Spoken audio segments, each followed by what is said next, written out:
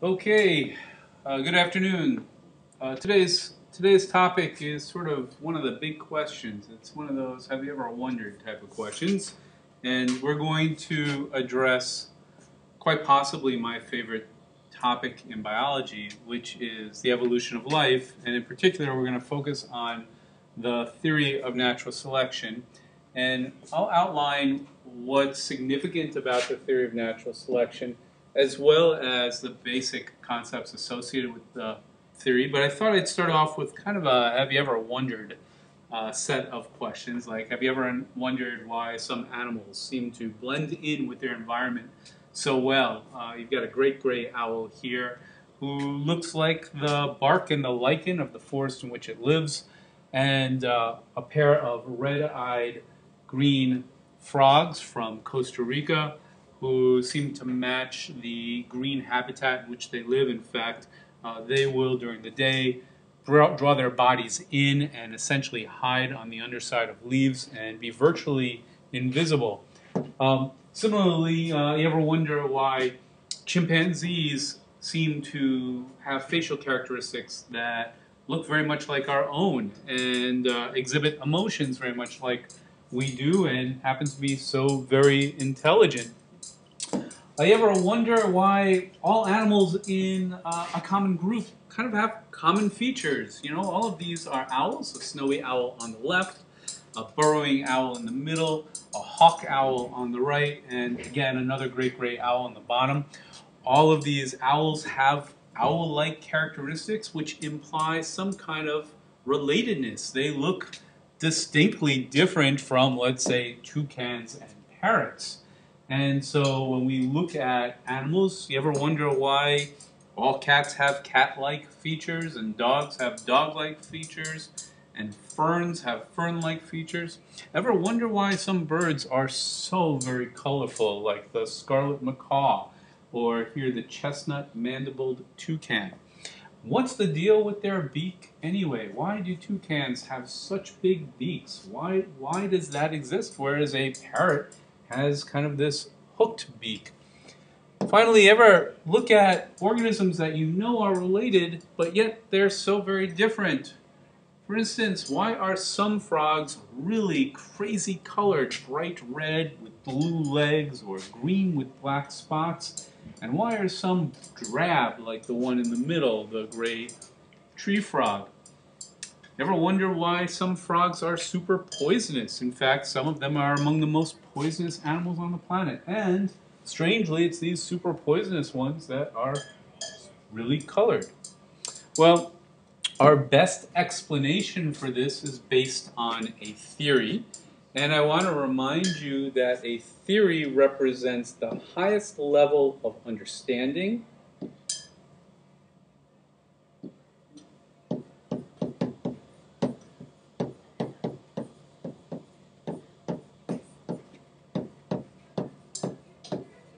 Theories are big explanations.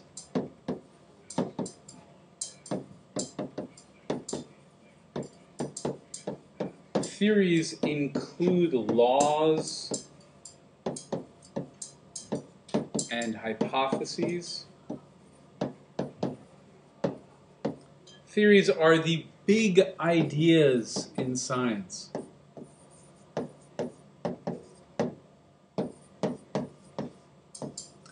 And in biology, we refer to the theory of evolution by natural selection. Now, interestingly, when we talk about the word evolution, the idea of evolution is actually fact. So it has transcended theory, and the reason why it's fact is we can actually see examples of evolution on the planet. And so we know that life definitely evolves.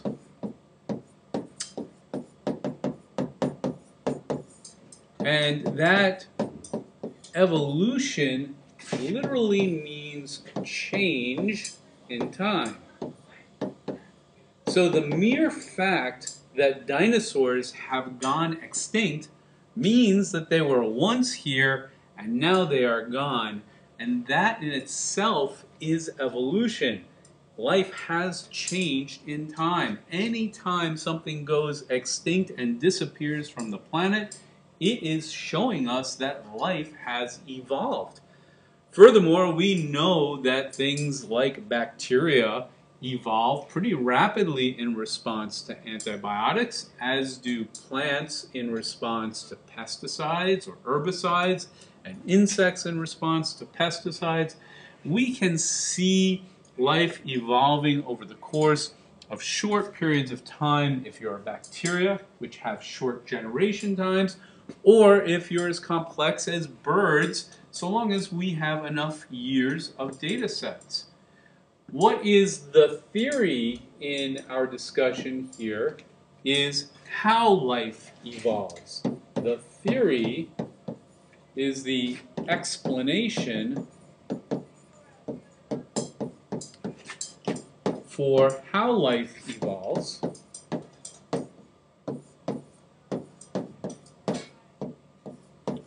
And the theory that we're going to talk about today is natural selection.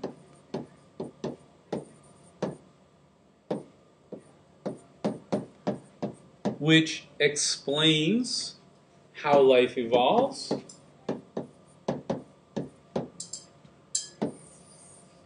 It explains life's biodiversity.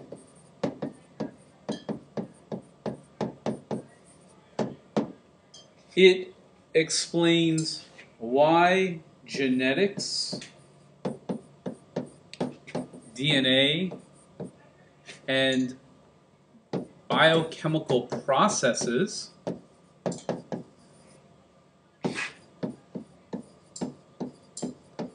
occur the way they do on our planet. We actually say in biology that natural selection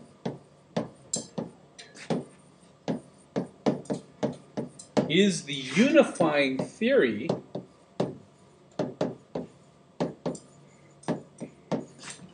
for all of biology,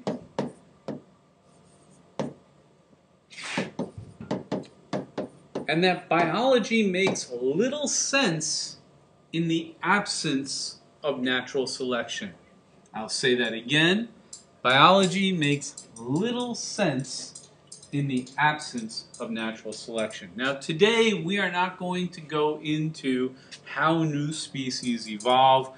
We're not going to look at why some animals are colorful and others are not by looking at specific mechanisms that cause those colors. But what we are going to look at is the general overarching ideas that explains how those differences between living organisms come to be. And so I want to start off by having us consider, not these owls again, but the first major idea that helps us understand the theory of natural selection. So our first statement, or the first key thing to point to, is that nature, that variations exist in nature. But here, when I say variations exist in nature, I am referring to within a population of a single species.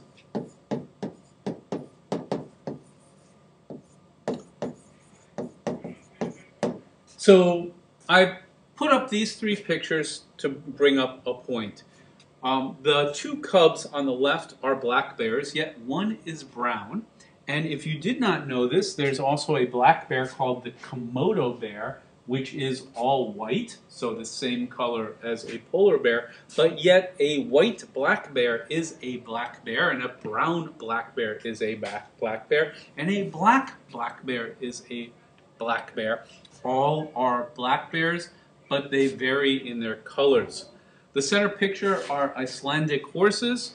Icelandic horses look very different from Przewalski's horses. They look very different from Arabian horses. They look very different from Mustangs, but they are all horses of the same species with different variations.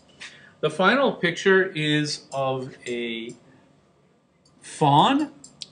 This is a white-tailed deer fawn.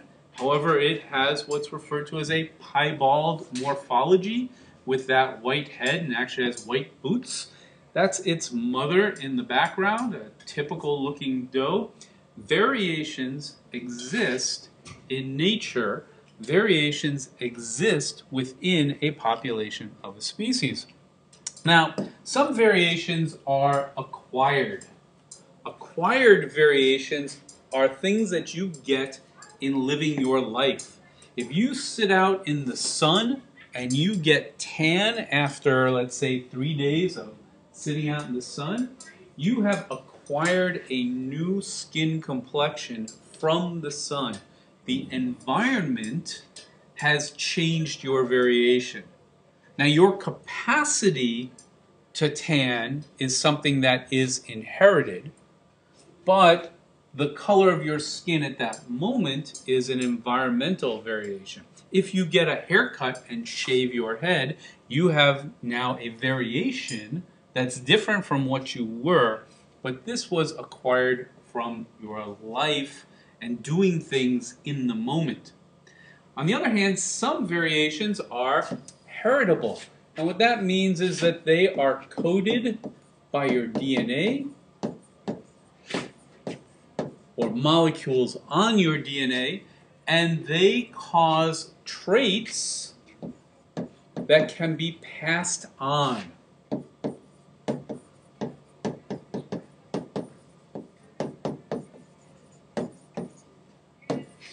So a zebra with stripes produces babies with variations that they inherited from their parents, and great horned owls produce variations that give their chicks characteristics that make them look like their parents and eventually have their parents' traits. Some traits are heritable, and natural selection acts on heritable traits.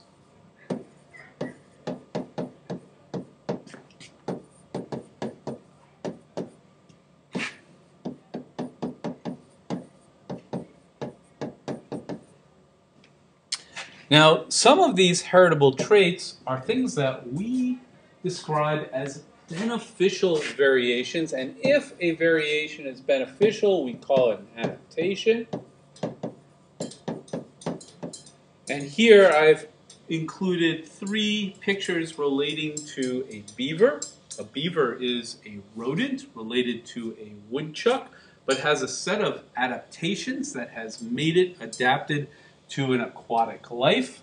That includes webbed feet, as well as a large leathery tail that can be used to steer underwater or can be used to communicate with other beavers that are underwater. And some of their variations are variations that influence behavior. And those behaviors in this case might actually influence a beaver to make something like a lodge or create a dam in order to enhance its survival. So some adaptations can be physical features, and some adaptations can be behaviors. These beneficial adaptations can be translated into the next generation only if they are in the genes. So adaptive traits are genetic traits that can be passed from one generation to another. Adaptations lead to things like beak shapes that fit perfectly in flowers that are then used to access food. Adaptations include behaviors like in the case of this puffin, which flies underwater to catch fish, or the long neck of a giraffe that allows it to access food that is very high. Not only does the giraffe have a long neck, but it has a purple tongue that it can actually stick out and grab super tiny leaves with. These are adaptations that enhance the survival of the animal. And that is the key thing. If a trait is adaptive, one of the key things that adaptive traits do is they increase survival. They make you better at getting food.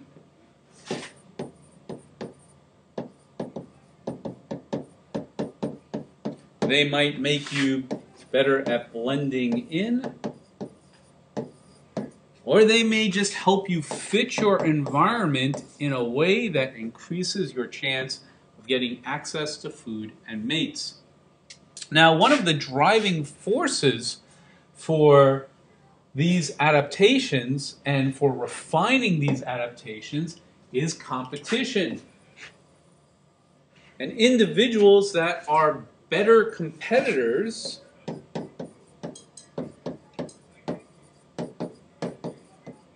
often eat more, find shelter, and survive.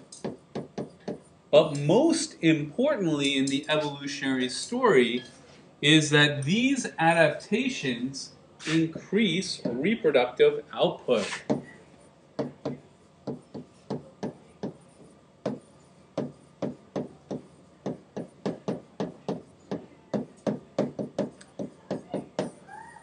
Competition for limited resources like food, water, space, shelter, mates. These things drive the evolutionary process. Individuals that have traits that enhance their characteristics, that allow them to be better competitors, that allow them to find more mates, that allow them to have more babies, those adaptations will be retained and passed on to the next generation. Adaptations that ultimately increase reproductive output are the ones that will be retained and passed from one generation to the next. In biology, I say that life is all about the babies.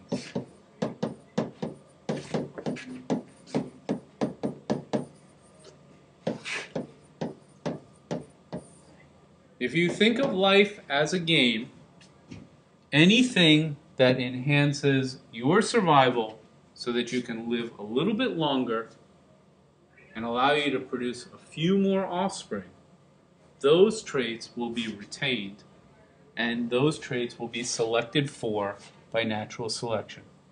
So to summarize, we know that there are variations within every population of a species. Some variations are beneficial. We call those beneficial variations adaptations. If you are well adapted to your environment, you become a better competitor. You get more access to food. You get more access to shelter. And most importantly, you get more access to mates. And if you reproduce,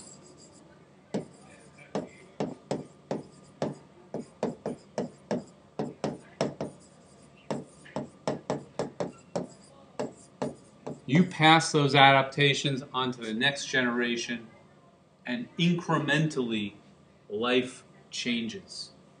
Well, that's it. That's my lecture on natural selection. And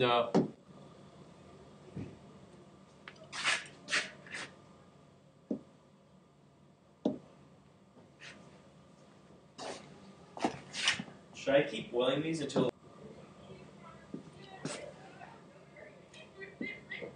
why can't I save you?